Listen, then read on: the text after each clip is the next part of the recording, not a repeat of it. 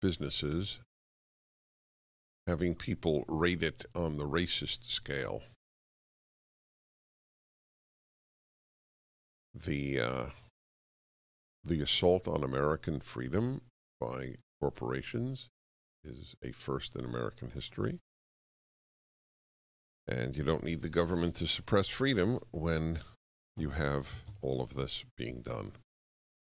Somebody's fighting it, the Alliance Defending Freedom, ADF.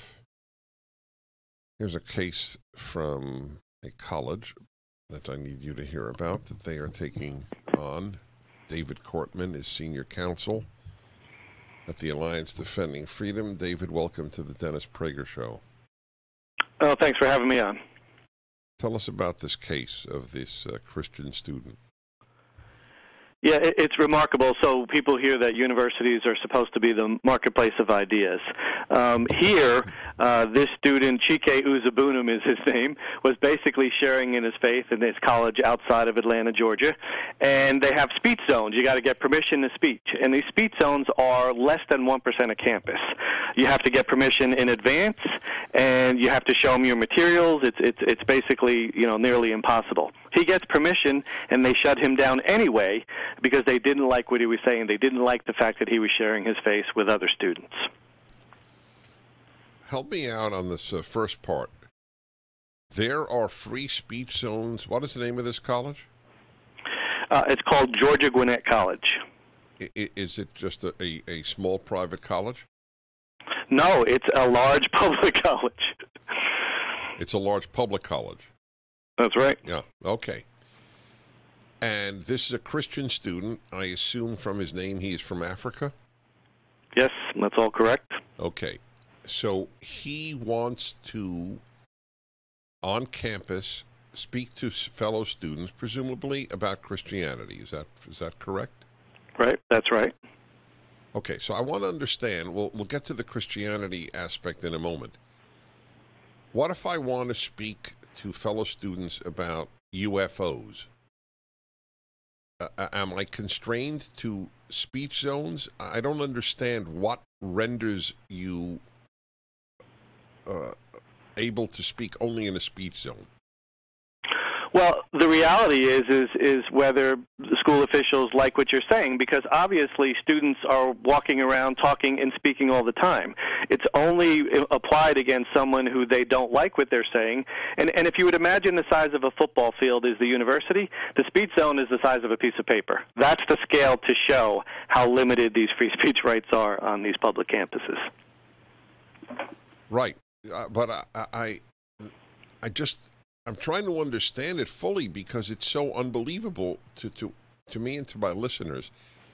So if you want to say, I hate racism, are you confined to that piece of paper? Well, you are unless they don't enforce it against you, and that's been one of the problems. So not only do they have these policies, but they pick and choose who they enforce it against. And one of the aspects in the case was there's other people that are always talking about various issues, and nobody's prohibited them from doing so. He was speaking, didn't even know there was a speech zone. The school officials came out and said, no, you can't speak here. You've got to go to these tiny little speech zones. So that's the problem. It applies to everyone on paper, but they only enforce it against those who don't want to hear their message. So he was merely preaching on behalf of Christ, correct? That's right, and handing out some flyers to those who wanted them. Exactly right. You know what would be a very interesting test? I wonder if it could be arranged, is to see if a student at the university spoke on behalf of Islam, what they would do. Yeah, and there's been other speech taking place because he's on campus, obviously, all the time. He was on campus at that time. And he would say, look, there's always people speaking about various issues, and no one comes to them and says, hey, you're not in a speech zone, make sure you go over here.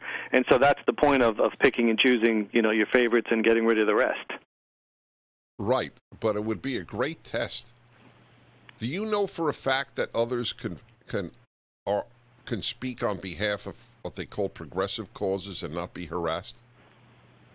Yeah, and it's the reason we do is it's happened before, and so the point of it is that you have and no one's aware of these speed zones. Let's just start with that, because you assume when you go to a public university that you're paying for and you're a student who's required to be on campus for your classes. Oops, oh, I'm sorry. All right, anyway, hold on. I'm sorry about the interruption, but I have to interrupt you anyway. To remind you folks, they are taking on this case, the Alliance Defending Freedom. There is a banner at my website to help them. If you don't help the fighters can't fight. They provide the free legal defense.